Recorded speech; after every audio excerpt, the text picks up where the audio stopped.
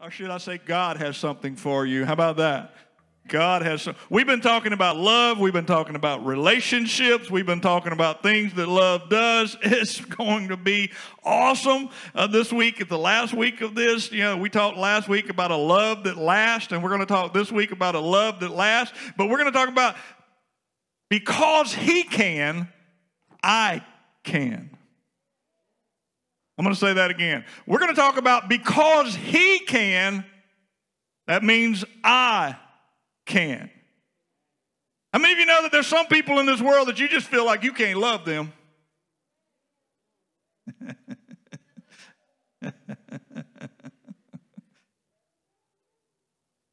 You ever met people like that?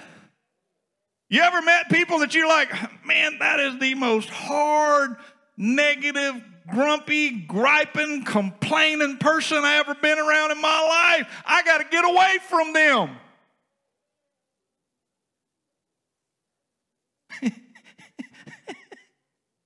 Whew, I almost said something there. I ain't going to say it. I ain't going to say it. I ain't going to say it. But unfortunately, most of those people are in church.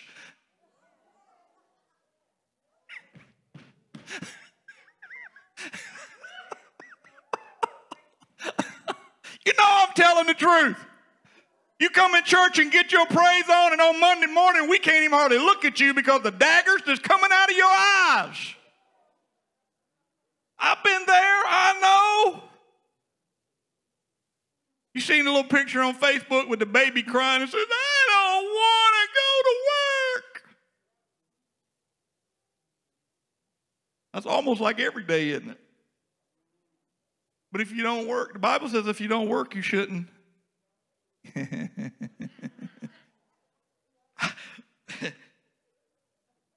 I like to eat, so that means I need to work. I'm going to start off with the same scripture that we've read for several weeks in a row.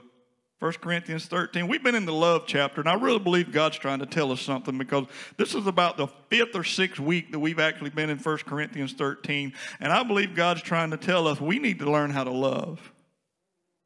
I'm not just talking about inside of your marital relationship. I'm talking about as an individual, we need to learn how to love. Because this world is filled with enough hate. Turn your news on. All you got to do is turn your news on. Who is the guy that just hired two fellows to beat him up and say they were? I don't watch the show Empire. I can't even stand to watch the commercials of that one. But the guy on Empire hired the two guys to beat him up and yell some racial slurs. All he's doing is trying to stir stuff up. He's trying to get hatred going. It don't take a lot to get hatred going. But I believe God's telling us as individuals we need to learn how to love because we don't know how to love. I'm not talking about love that you've experienced as a kid, love that you've experienced as an adult. I'm talking about true, unconditional love. That's something that we have a hard time with because we compare love to the things that we know and our experiences. They're giving you handouts. I'm going to get you this and I'm going to fill in. And there's a lot of blanks in there, aren't they? Would you be okay if I didn't fill all those in? I wouldn't be okay with it either. But even if I don't get through with the message, we're going to fill those blanks in. Love that lasts because He can, I can. The Bible says there's nothing impossible with the Lord. You say, well, I can't love that person. Yes, you can. 1 Corinthians 13:7 says, love protects. It always protects. It always trusts. It always hopes. It always perseveres. And it says love never fails. That's not a real good translation there. Love never fails.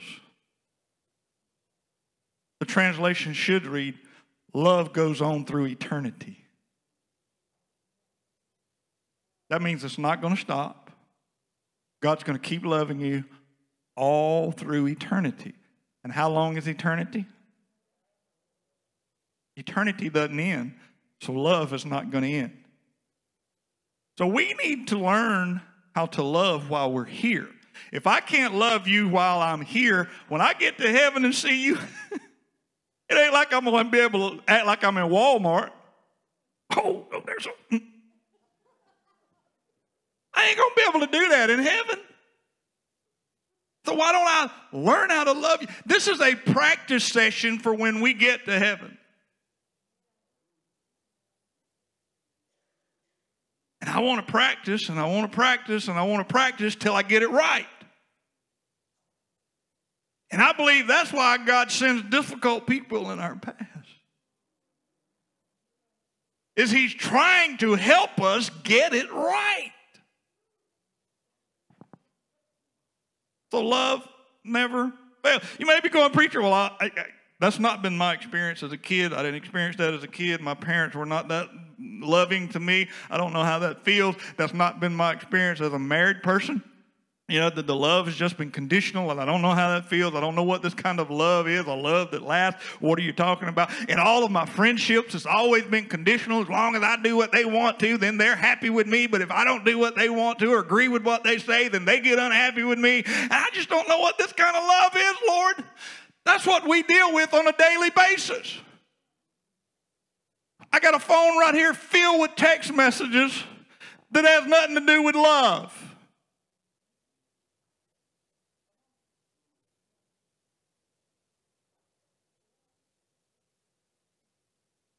We need to learn. I need to learn more about love. Because how do I deal with the difficult people in my life? It ain't like I can cut them out. Because, you know, sometimes that would even be my wife. Oh, you know I'm telling the truth. Your spouse is the same way. Sometimes you're like, get out of my face, go somewhere, because I ain't dealing with you today.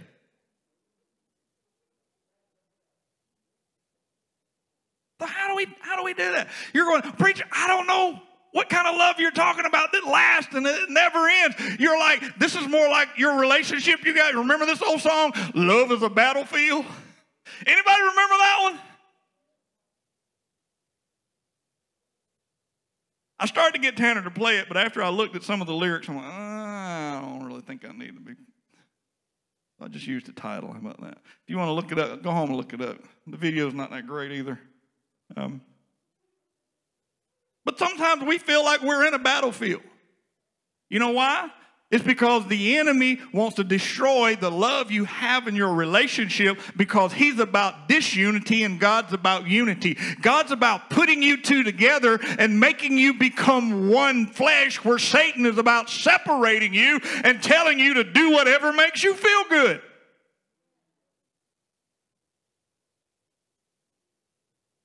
And that's pretty much what you hear on the news all the time. It's hard to discover a love that lasts because we live in a world of selfishness. We live in a world of selfishness because all we do and most all of the decisions we make are based on I and not on us or we. So it's very hard to find this kind of love. The world says, follow your heart. Right? The world says, follow your heart. Follow your heart. All you got to do is follow your heart. You can't go wrong. Well, that's contrary to what the Bible says, because in Matthew 15:19 it says, from the heart comes every kind of evil. Don't follow your heart. Follow God. Your heart's going to lead you astray. Your heart's going to cause you to sin. Your heart's going to cause you to lust. Your heart's going to cause you to cheat on your spouse. Your heart's going to cause you to spend where you don't have. Your heart's going to cause you to do all kind of selfish things. But God is going to look out for your best interest, because He knows what you need before you even know what you need. The world says, I need to do what makes me feel good. I need to just do whatever. I just can't deal with that. There's been a lot of times that I didn't feel like I can deal, but you know what you do? You pull up your big boy pants, you tighten up your belt, and you say, Lord, I can't deal with this, but I know you can. And my Bible says, through Christ Jesus, I can do all things, and nothing is impossible if I trust in God. So let's pull up them pants and let's go.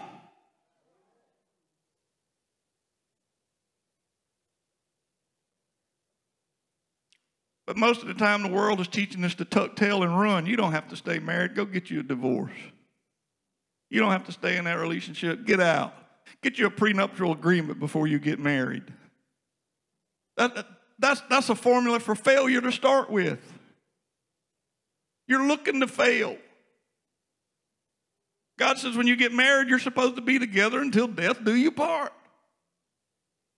What God has put together, let no man separate. We need to have a love that lasts. And the only way I can have a love that lasts is if I put Jesus at the center. I got to put Jesus at the center. And it starts with me individually. It starts with you individually. Then it moves into you as a couple. Then it moves into you as a family. Then it moves into you as your job or business, whatever you have. And then it just keeps trickling on down the line. See, but the problem is Jesus isn't at the center. I've put myself at the center. And when I put myself at the center, love is not going to last because I'm going to look across the fence and I think that grass is greener over there.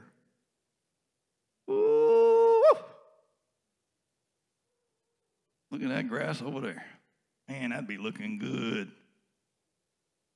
Like you know you should.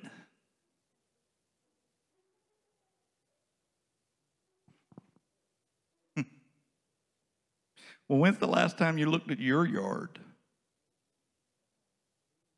You probably got weeds in there because you ain't done nothing in your yard in a while. You need to get the rake and start raking it and tending to it and put a little work in your yard and it'll look just as good as that yard over there.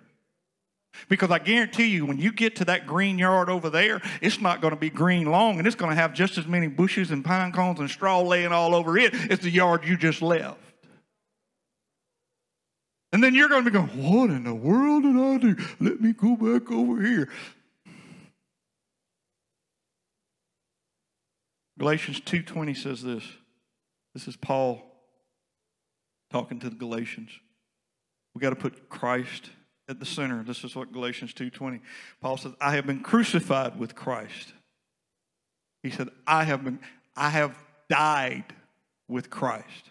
Me, myself, I died with Christ. My wants, my desires, everything that I wanted for my life died with the crucifixion of Christ. It's no longer I who live, but Christ lives in me.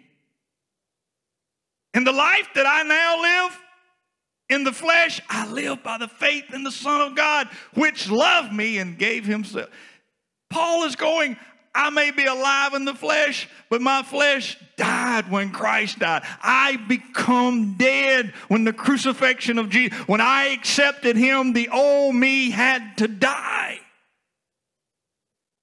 He says, now I'm living for Jesus Christ. It is through him I live. My flesh does not have its own desires. I have the desires of Jesus and what he wanted. Jesus gave himself for me, so why can't I give myself to him? Come on, somebody. Come on, somebody. Jesus gave himself for me, so why can't I give myself to him? Because he says, if you give your life to me, I'll make sure you have everything you've ever needed, and I'll bless you beyond your imagination. But he says there's some stipulations on it. You got to follow my commands. You know what that means? You got to follow his instructions. I had a class when I worked at Savannah River Plant, and this was the title of the class. Start a task, finish a task. I'm like, that's stupid. I'm like, Why am I going to a class to learn how to start something and end something? I know now. I got a project in my bathroom that's been undone for about 15 years. Oh, I need to go back to that class. I started it, I just didn't finish it. And that's the way we do with Jesus a lot of times. We'll start and we'll be going great, and all of a sudden life hits, and we bail out on him. And we're going, I ain't got to take this. You're exactly right. You don't have to take it. You don't have to do it. And he's not going to force you. God will never force himself on you. He wants you to do it because he loves you. A real relationship, a real love. How about this foundational verse that we read in Psalms 127:1? Unless the Lord builds the house, they labor in vain who build it. What are you building? What are you building? Are you building a house that's going to last through the storms? Or are you building a house that's going to fall when the storm comes? And the way you know that is by the foundation in which you're building the house on. If you're building a house on a sturdy foundation, on the rock as Jesus called it, then when the winds come and the rains come and everything's blowing and everything's reeling and rocking and you hear the sound of the wind going by the windows, your house is still going to be standing when it's over with. But if you've got a rickety, sandy foundation that you put that house on, when the winds come and the rains fall, your foundation is going out from under you and your house is going to fall. And it says, and great was the fall of that house. What are you building? Who's building it? Unless the Lord builds the house, they labor in vain. Can I make a bold statement here? I don't want to build a church on that property unless God's going to help build it for us.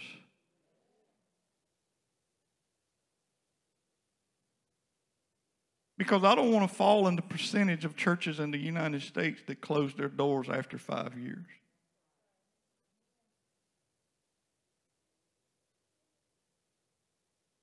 Because it's a very high percentage of churches that after they get in their buildings, the things go great, and then all of a sudden they hit hard times and they go down and they have to close their doors. I don't want to do that. The way I understand that, if God is building it, it's going to stand the test of time. So if we're not going to allow him to help build it, let's just stay here. Yeah, I'm tired of setting up, tearing down just like everybody else. We've been doing it for 8.5, almost 9 years now, and that's a lot of set up, tear down. That's a lot of sweat, equity in there, a lot of things going on, and I'm ready for a church building, but if God's not going to build it, it's not going to do us any good. We got to have a love that lasts. And this community's got to see us loving them.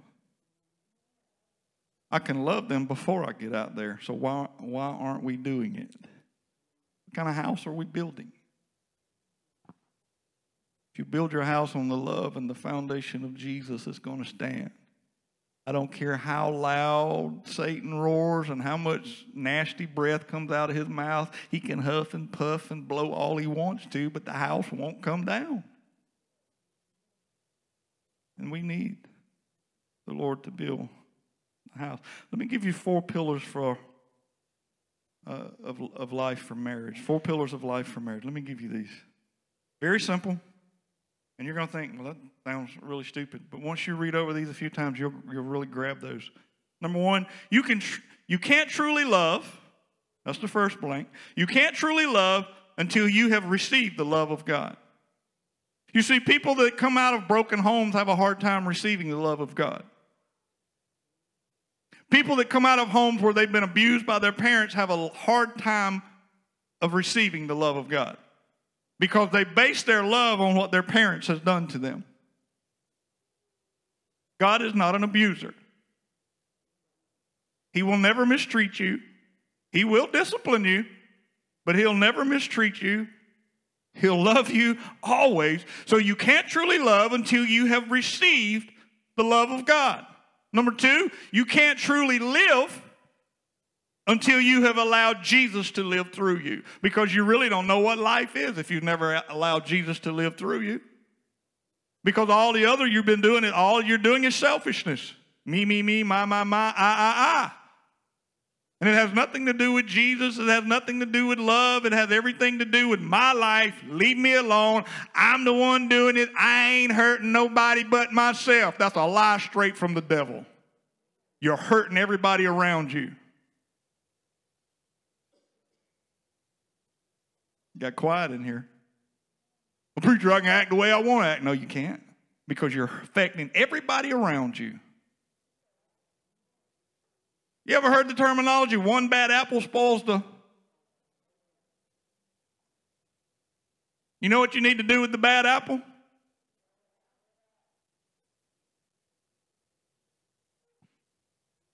Did we just say that in church?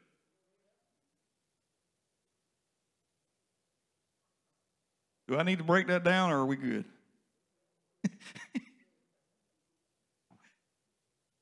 I know at home, and I don't keep many potatoes at the house, but if I got a bag of potatoes at home, and I go to get some out, and there's one bad one in there, I pull that bad one out, and if I can save it, I save it. If I can't, I throw it in the trash. So if we've got somebody in our life that is corrupting us, and that's what the bad apple does, is corrupt everything else around it. So don't sit here and tell me I ain't hurting nobody but myself. You're hurting everybody around you. I did the same thing. I'm like, oh, you ain't going to affect nobody but me. Lie. That's what the devil wants you to believe. And he wants you to continue on the same road. Number 3, you can't truly forgive until you've been forgiven.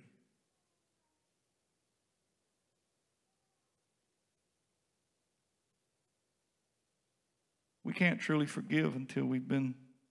You see, if I've experienced the forgiveness of God for my sins, how much more should I extend forgiveness to those who've wronged me?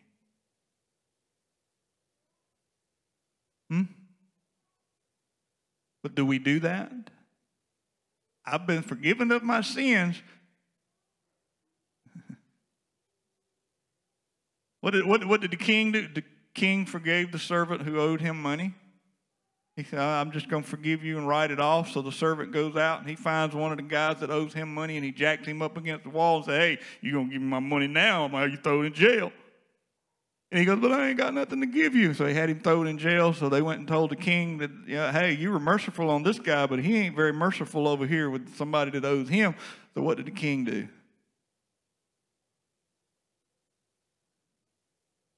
He went back and he taught him a lesson.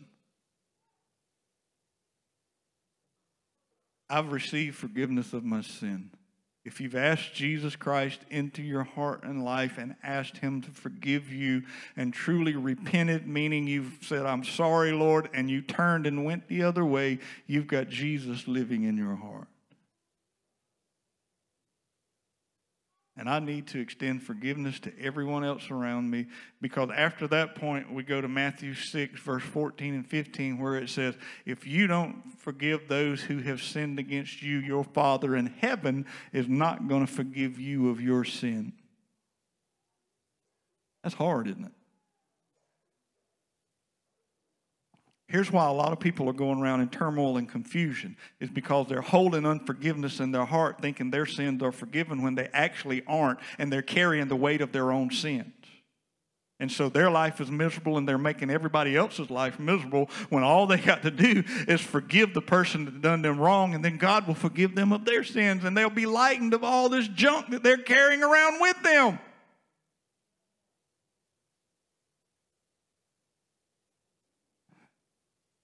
You say, preacher, you just don't know what they did to me. I had my best friend. This has been over 20 years ago. I had my best friend to go to my bishop and ask them to get me excommunicated, not just from the church, but from the denomination. Just because we had a disagreement. Preacher, you just don't tell me I don't understand. I walked with unforgiveness in my heart for 2 years because of that. But whose choice was it to forgive or not to forgive? Whose choice? It's my choice. Wasn't hurting them. They probably didn't even think about it. It was hurting me. And so finally, after 2 years, I had a light bulb moment sitting in a conference, and I cried my eyes out, and I said, God, please help me to forgive. And instantly, the weight lifted off of me. I walked out of that conference, and guess who's walking in the door? And he walks up to me, and he goes, hey, man, I just want to let you know that I'm real sorry for all that stuff I did. And I'm like, my flesh was like, I'm going to punch you in the face. Snap your neck. Throw you on the floor and just walk off. That was what my flesh wanted to do. But God taught me a lesson on forgiveness. And I forgave him. And I got free from my own sin. Because I was carrying around all that sin that God hadn't forgiven me of because I had unforgiveness in my heart. And his love will last. Because he can forgive me, I can forgive others. Come on, somebody. We need to learn that. Because he can forgive me, I can forgive others. We need to learn that. This one is very important, number 4. You can't truly lead a family if you're not planted in the family of God. Preacher, what are you saying? I'm saying you need a church family. How are you going to know what family is if you're not planted in the family of God? Because God is the one that designed the family. And if he designed the family, what better way to learn how to lead a family than being in the family that he designed?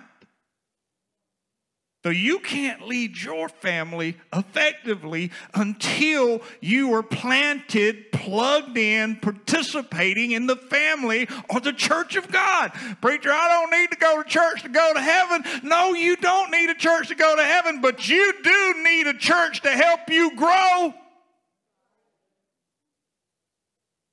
And you need a church to help you pray. Because you're going to run against things you can't handle, and you're going to need an Aaron and Hur to come up beside you and lift your arms up when you get tired. And if you ain't planted in the family of God, where are you going to find that? You're not.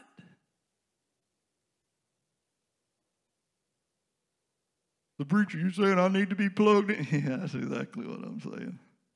You need to be plugged in. Not just attending on Sundays, you need to be working, plugged in, active part of the family. Inactive means you're what? If you're not moving, you're what? You're dead. I can get my recliner. I tell my wife all the time, I said, I think there's demons in that recliner because that thing grabs me, man, and that thing holds me down. I can kick my feet and move, and I still can't get out of that thing. Well, I ain't dead yet. Still moving a little bit. But sometimes we come in church and we just don't want to move at all. We got to get planted. We got to get grounded in the family of God. Because God created you with a purpose, and how you're going to fulfill the purpose if you're not planted in the family. You can't fulfill that purpose on your own. You need people to help you fulfill that purpose. Come on, somebody. I'm trying to help us all. I'm not fussing at you. I'm not trying to be ugly. I'm just giving you straight truths and trying to tell you God is trying to teach us something here. Because if he can teach us something here, when we get out there, we're going to be a whole lot better off. We're going to be ahead of the game when we get out there. So he's trying to teach us something. Every time I have preached on revealing something the enemy has been using against God's children, he comes against me like a storm. I want you to understand that when I preach something up here, I got to walk through it. People don't understand that. But when a pastor stands up here and gives a message, he walks through the message. Satan's going to make sure that he walks through the message. He's going to say, hey, you spoke it now. I'm going to see if you're going to live it. So I have to walk through this stuff day in and day out. Am I going to be able to forgive? Am I not going to be able to forgive? Because he's going to send people my way that's going to lie on me, backstab me, betray me, and do all kind of stuff. But I still got to forgive even though my flesh says, get out of my face.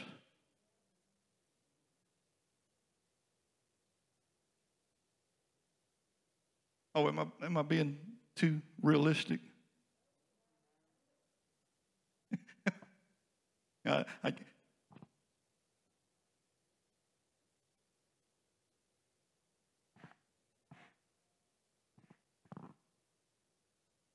always,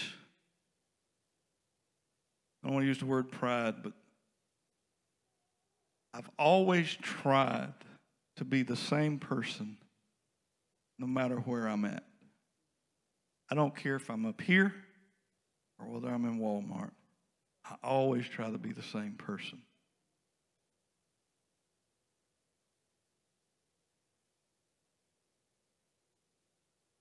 I'll tell you in Walmart what I think just as quick as I'll tell you from up here what I think. I'll call you up on the phone if the Lord gives me a word for you. I'll send you a message.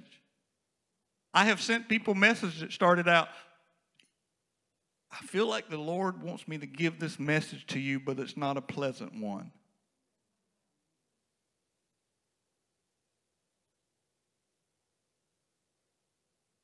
And you know why? It's because I love you.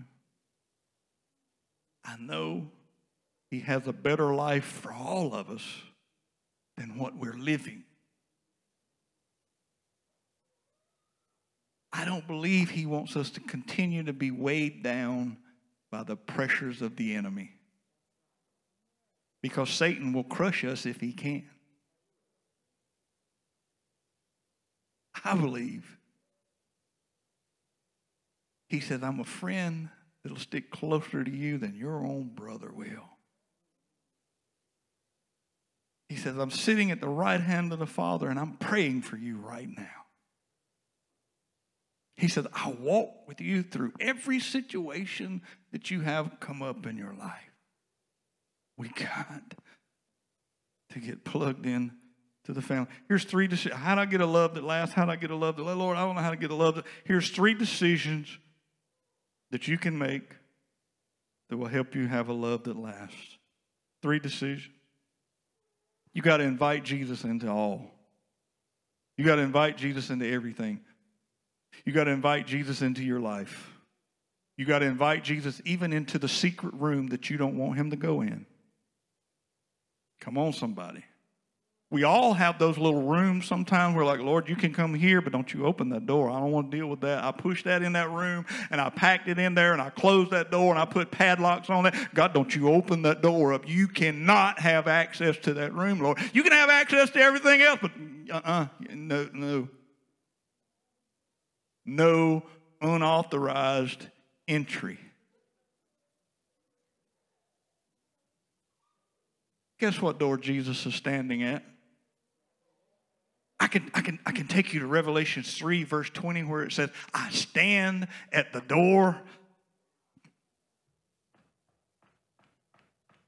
He's standing at that door that you got in your life that says, don't enter, unauthorized entry is not approved. He's standing at that door and He's knocking on it and He's going, I want to get in there because I know what's in there. I can help you clean that closet out. I can help bring light into that dark place in your life. I can remove all of that pain out of there. I can help you get rid of everything. I can even help you with the unforgiveness and the anger and the resentment that you're holding in this room. Let me in. You got to invite him in to every aspect of your life. And that includes your family. That includes your spouse. That includes your children. You can't hold anything back. You see, Jesus' first miracle was performed where? At a wedding. Jesus' first miracle was performed at a wedding. Jesus and his disciples got there and they were at the reception and they were drinking the wine, and then Jesus' mother noticed that the wedding was about to be a disaster because they were about to run out of wine. They was about to run out of the drink, and all of the guests were there and they were having a good time. And back then, if you run out of wine, your wedding was a disaster after that, because you become the talk of the town. Oh, I can't believe they didn't have enough for us. And you were ostracized. And Jesus' mother went to him and said, Jesus, you got to do something. Said, they got all these guests at this wedding. I don't want this wedding to be ruined. They don't need that kind of start to their marriage. They need you to do something. And Jesus was like, huh? What? He hadn't done a miracle yet. Hadn't done anything yet. And he's like, hey, what's this got to do with me? And she looked at the servants and she goes, hey, whatever he tells you to do, you do it.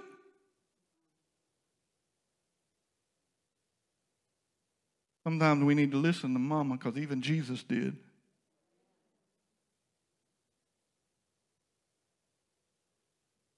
I know teenagers don't want to hear that, but you need to listen to mama. You ever heard that old saying, mama knows best?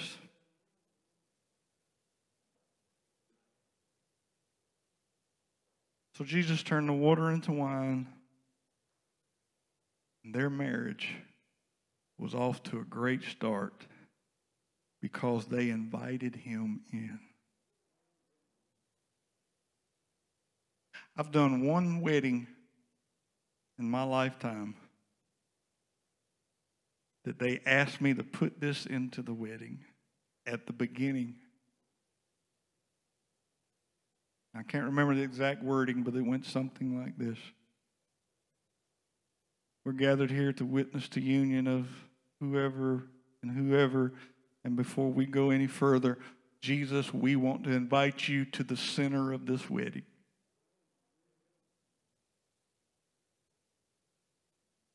Done one. I've had one couple to ask that. That couple was off to a great start.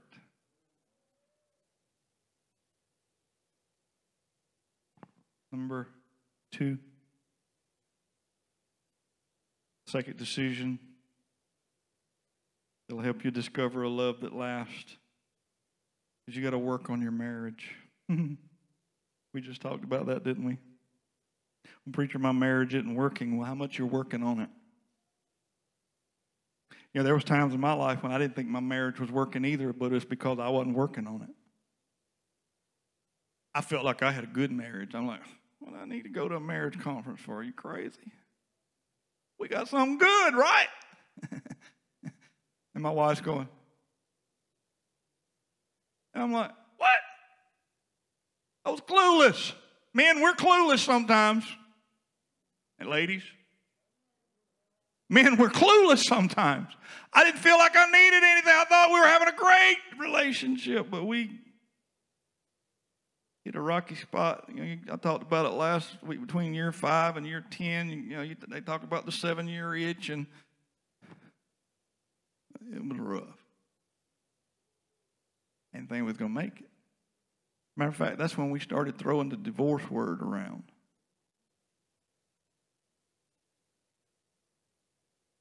And I wish somebody had told me up front that if never throw that word around, because when you start throwing that word around, man, the enemy takes that thing and he does all kind of stuff to it. Because he knows in your mind that's a possible option. But when you take that out as an option, he can't work with it. I wish somebody had told me that between year 5 and year 10. Because my wife and I was arguing all the time, and I was looking at her going, you keep on, I ain't got to put up with this. We're going to be divorced for long. You keep running your mouth. And she goes, you keep running your mouth, I don't even get out.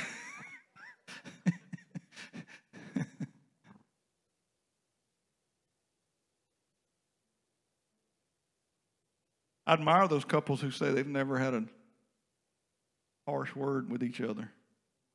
I admire them because I was too hard-headed.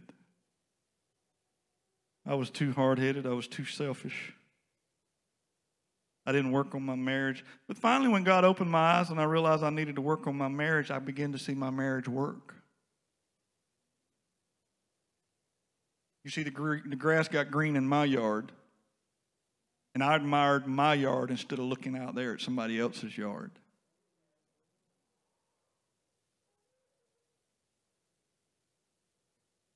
There was this young newlywed man.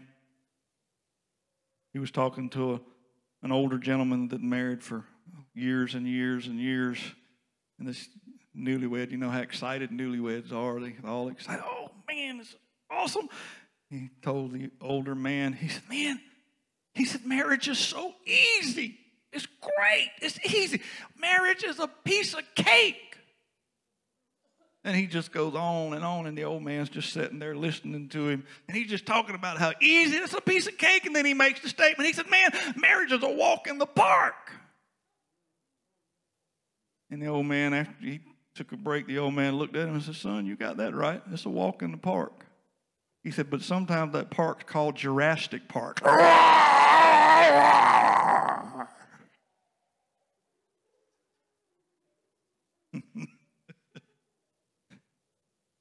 don't know about you, but sometimes at my house, it's been Jurassic Park. Me snipping at her and her snipping at me. But does it have to be like that? It don't have to be. Here's some tools for you. I called it tools for romance, but it's tools for really anything to help your relationship. The first one, I want you to see, is called be available. That be available means your time. Your spouse wants some of your time. They want you to be available. I didn't give that in my early years of marriage. I was fishing. I was deer hunting. I was rabbit hunting. I was fishing. I was deer hunting. I was rabbit hunting. I was dove hunting. I was fishing.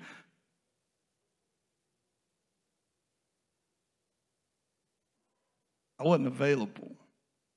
Not that I worked all that much, because I didn't work any overtime. I'm like, I'm going to put my 8 hours in and get me out of here. B, you got to be attentive. Men, that means sometimes you have to look at your wife and go, really? And they did what after you told them that? You have to be attentive. You have to be interested in what they're saying. Not sleeping. Not tune them out while you watch TV. I've been caught in that one, by the way. I'm watching TV and my wife's sitting there. She's talking to me and I'm looking at TV. She goes, "You hear me?" I said, "Yeah." She goes, "Then what did I say?" I went, "Could you say that again?" We got to be attentive. You also got to be aware of what's going on. You can't live with your head in the sand. Be aware when your wife is happy and when your wife is unhappy, or when your husband is happy or when he's unhappy. You got to be aware of things. You got to be, as a parent, you got to be aware so that both of you can get on the same page, because your children will play you against each other. And they'll even lie to you and go, "Well, Daddy told me I could." And you knowing good and well, your husband didn't tell your child that they could do that. So you got to be aware of what's going on. How about this one? You got to be affectionate. You know, we talked about it. If you want fire in your romance, then you have to put wood in the fire. You have to put some fuel there so that you can have some fire. It's just not going to, you're not going to come home smelling like stinky work and pull your clothes off and go, "Hey, baby, let's do this." Ain't going to happen. You got to be appreciative. Sometimes we need to look at our spouse and go, "Thank you for washing my nasty, grimy clothes, folding them, and putting them in the dresser. Thank you for putting my supper on the table and cleaning the dishes while I go sit in that recliner. Thank you that you took my car and had the oil changed in it and got it cleaned up. Thank you that you keep the yard clean. Thank you that you have the ability to fix just about anything that tears up.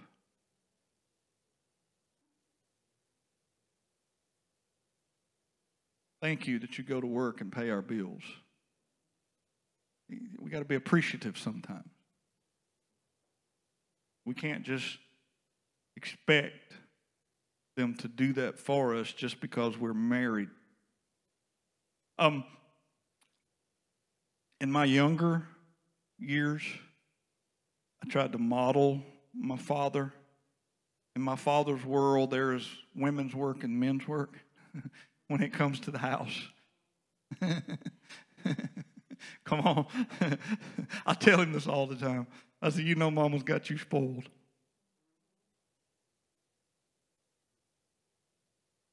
He can do, he just don't.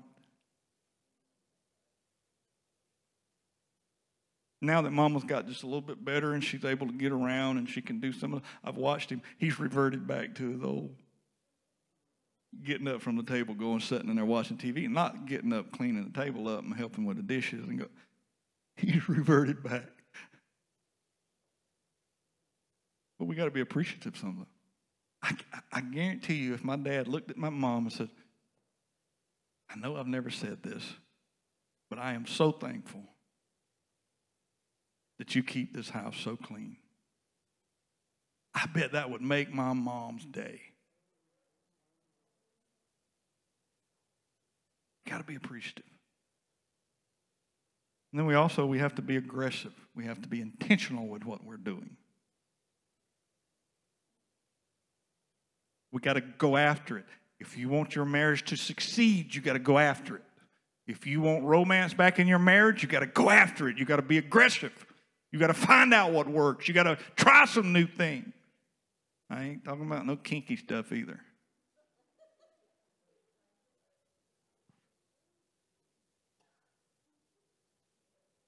But if you work on your marriage will work. If you work on any relationship, it doesn't have to be a marriage. If you work on any relationship, it will work. But guess what? It's not 50-50. It's 100-100.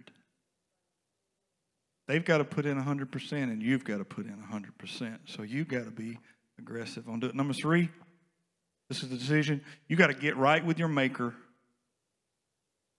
And you'll draw closer to your mate. If you get right with your maker, you will draw closer to your mate. I talk about this in premarital counseling. When I do premarital counseling, a lot of times I'll draw a triangle on a piece of paper, and the triangle will actually be upside down.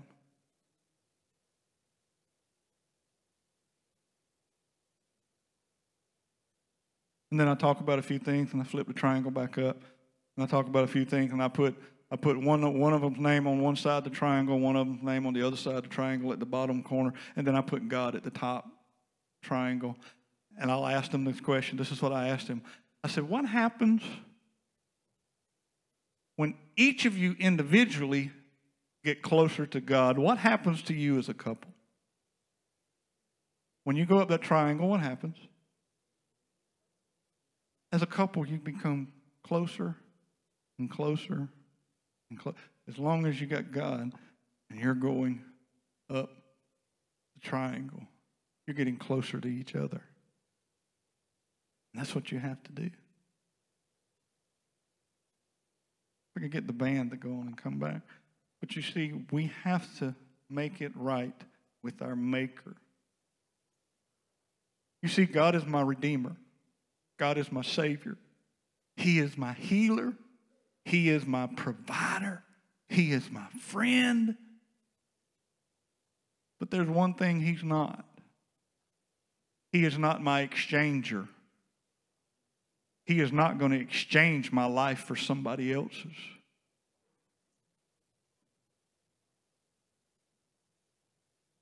So you can't have somebody else's life, and you can't be somebody else. You can only be who God created you to be, and you need to be that person. You got to make it right with your Maker if you want to get closer to your mate.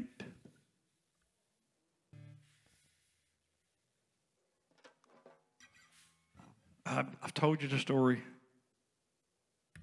while they're getting ready and starting to play. I told you the story about the deer club that I joined. I had no clue why I even joined the deer club, because I ain't joined one in umpteen dozen years. And I joined this deer club, made friends with this guy named Stephen. I was talking with him again the other night. Man, I get so excited. And God opened doors for him. He's playing the drums. He's involved in church.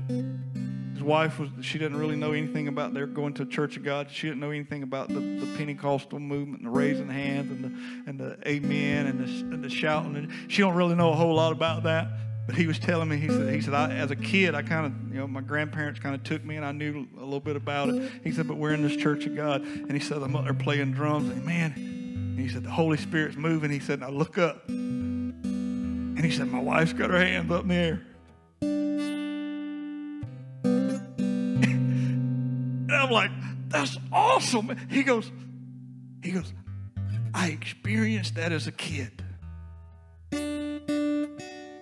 And he said, now that I'm an adult and I have a wife and kids, he said, it's different. He said, when I see her getting blessed, it blesses me. And I said, well, man, how are the kids doing? He said, man, they're loving it. He said, they're making so many new friends. And they're loving church. And this is what he sent me the other day. He always sends me some of the songs that they're going to play on Sunday morning. He sends me some of the songs because he's always wanting to know if I know these songs. And I'll tell him, yeah, I know that song. And he sent me the song the other day, and this is what he said. He said, we need a rain of the Holy Spirit. And I said, yes, we do. I said, it's raining on the outside, and we need some rain of the Holy Spirit on the inside. And this is what he said. He said, man, I am so hungry to see God move. And I'm like, God,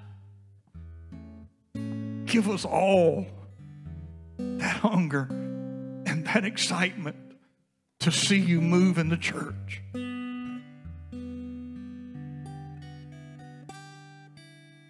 And I know that's why I joined this club, is to be able to befriend this guy, talk to him about church, help him take that step that the Lord opened the door for him, recommit his life to Christ, and his family's having a blast. And this is what he tells me the other day, and I'm like, I don't know how I can do this. He goes, man, I need you to join the club again.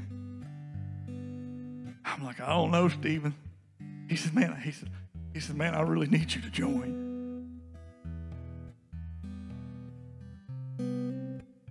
I don't know what I'm going to do. But I know it cost me $550 for the membership. And then it cost me some corn that I put out up there. And I might have went hunting 4 times after Mom got sick.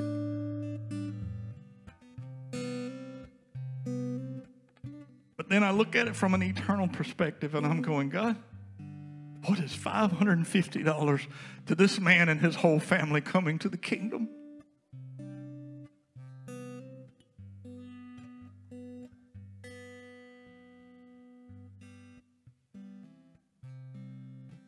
This is what he said. He goes, hey, man. He's texting me. He goes, hey, man, you got to put some of your sermons online. I need some. That's what he just texted me that Friday. I think it was Friday he texted me that. And we just talked about this Thursday. And he goes, man, you need to put some sermons on. I need some.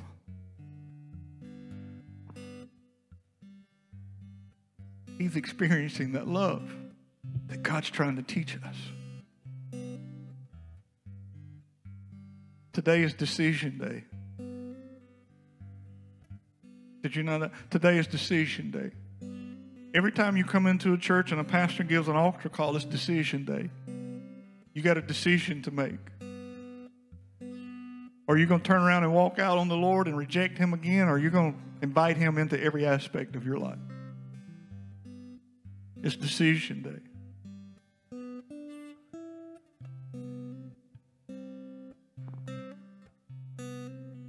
We're going to have an altar ministry today. And we're going to have Kelly and Denise on one side, and then Shay and myself are going to be on the other side. And we're going to start doing what we've been talking about with the altar ministry, so you don't have to stand in line so long.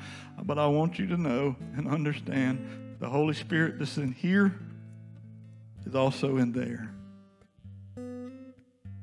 You have the same power that I do. The preacher, you're different. You're different. Yeah, I'm different because I got different giftings than you do, but you have the same power that I do. And you have the same power that anybody else prays for you up here. What's it going to be? This is decision day. What's it going to be? You're going to invite Jesus in to every aspect of your life? Or are you going to keep going and going and going and thinking you're the Energizer Bunny and run down and fall on your face? Because you see, God's still going to be there when you fall on your face and go, I can't do it anymore. And God's not going to look at you and go, if you'd have just gave your heart to me 10 years ago, you wouldn't be laying down here like this. That's not the God we serve. He's just going to reach down, he's going to love on you, and he's going to let you know he's there. But you have to invite him in every aspect of your life. You got to work on your relationship, not just with your spouse, but you got to work on your relationship with God. You got to make it right with your maker so that you can get closer to your mate. I'm going to ask this, Kelly and Denise would come. Miss Shay, if you would come, I'm going to get down there with her. They're going to sing. This is decision day. You say, preacher, I'm already a Christian. Yeah, but have you invited him into every aspect of your life?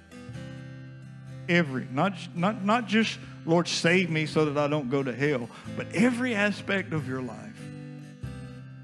Because this is when you will truly learn to have a love that lasts. Come down while they're praying.